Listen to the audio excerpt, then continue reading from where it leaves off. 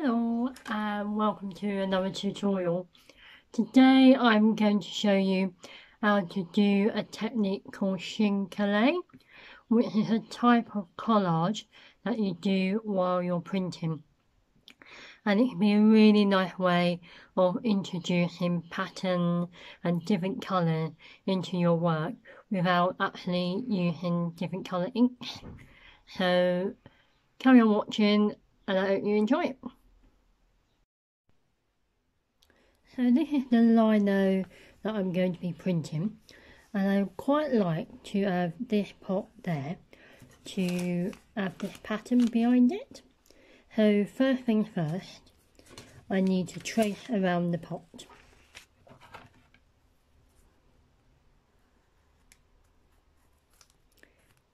This is just regular tracing paper.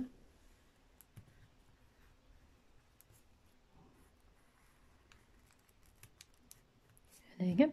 So then I need to transfer that onto this. So eventually, when we come to printing, the pattern is going to be facing the lino. So to make sure I cut the stencil the correct way round, I'm just going to flip it over and trace it on. So go have the pattern that way. Check that it's tracing on. Oh, just.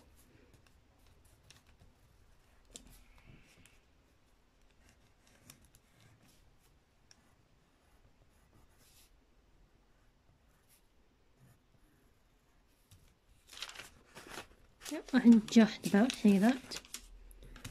And now I'm going to cut it out.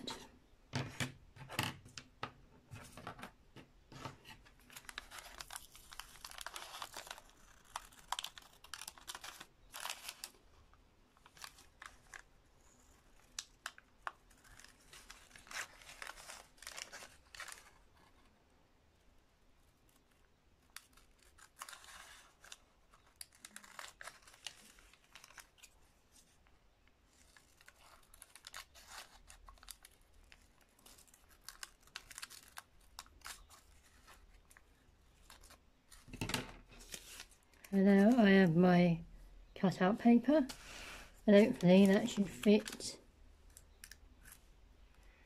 on there. So now I need to ink up the plate, and then I'll show you how we stick this to the paper. So I've inked up my plate, and now I need to put some glue on this side of the paper before placing it onto the lino. And for this we're going to be using what they call rice paste, and it usually comes in a tube like this, and it is what it suggests. It's made up with rice. You can make your own just by buying some white rice and boiling it up until it becomes really glutinous, and it will end up, I don't know if you can see that properly, like a white blobby mess. And then you strain it until it becomes more like a paste. The problem with that is that it won't last very long. So if you're not going to use it up very quickly, it's worthwhile just buying some. This is fairly cheap, and I've had this for a few years now, because it's got preservatives in it, so it's going to last quite a while. So I put a little bit out in a pot, and taking a paintbrush, I'm just going, you don't need to put too much. We'll start from the middle and work outwards, because you don't want any glue going onto the other side of your paper.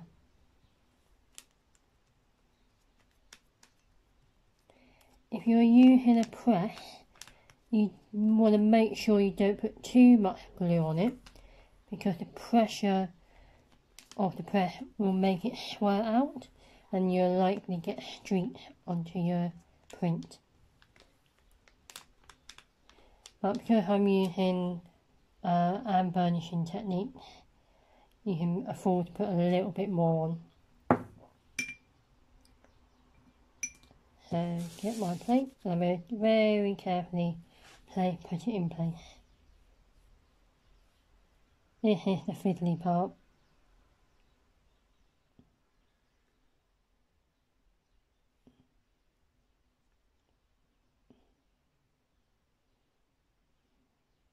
There you go. So I'm going to use a corner illustration to line up my paper.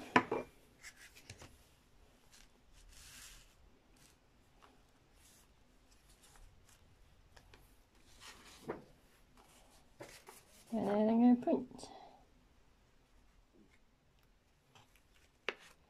And I'm going to use a spoon and really focus on where the paper is and make sure it really sticks down onto your paper.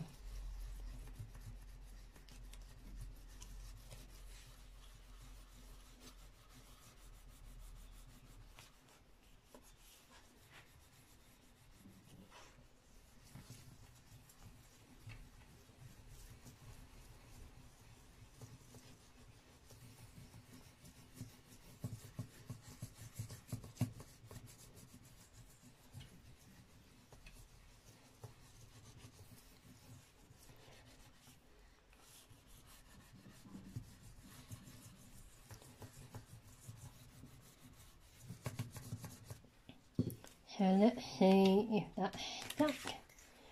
This is the scary part. Oh yes.